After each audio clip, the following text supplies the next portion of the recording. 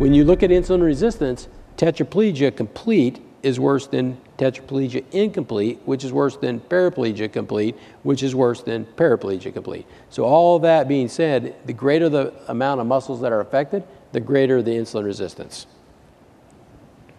So dyslipidemia also occurs in a significant level with people with spinal cord injuries.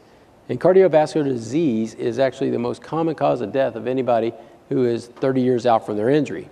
And I'm 32 years out, so you can see my interest in this topic.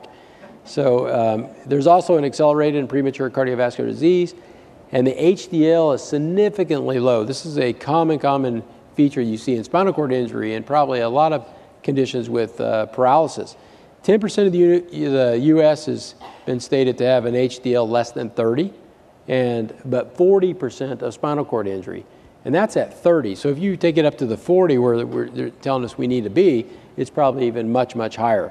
And again, going back to the previous slide with insulin intolerance, with dyslipidemia, you see it also, tetraplegia has a lower HDL than paraplegia, and complete has a lower HDL than incomplete. So this is how I like to think about it. So I'm thinking all these things are going on, how do I put this? So I try to put this on paper, and I refer to it as the paralysis metabolic dysfunction cycle. So this is the triad up there of the VAT denervation and the muscle contraction, or lack of. That's going to lead to insulin resistance, which is going to lead to increased glucose, which is going to lead to increased insulin, which is then going to feed back and cause more insulin resistance, which is then going to go to the portal vein and go to the liver, which is going to cause NAFLD, which is non-alcoholic fatty liver disease, which is then going to cause dyslipidemia, which is then going to cause atherosclerosis. That's bad.